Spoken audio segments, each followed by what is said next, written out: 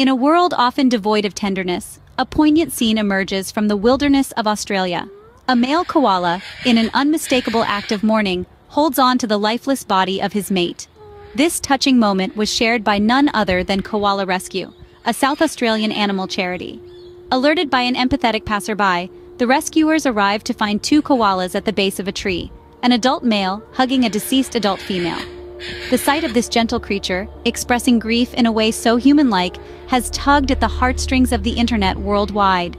In the face of loss, we are reminded of the depth of emotion found in the animal kingdom.